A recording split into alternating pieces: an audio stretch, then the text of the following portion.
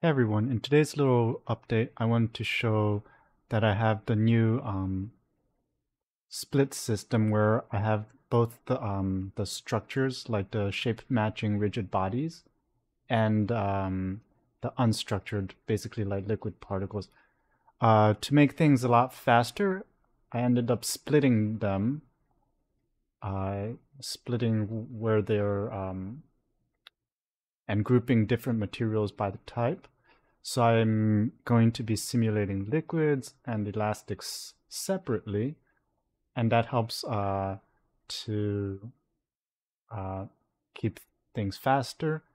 And also you can see kind of where I'm going with now having like the clear layer of water, so you can see stuff in the water more clearly. Um, and that's about it for today's demo. This is 2 million particles. It's running on a laptop at around 120 frames per second.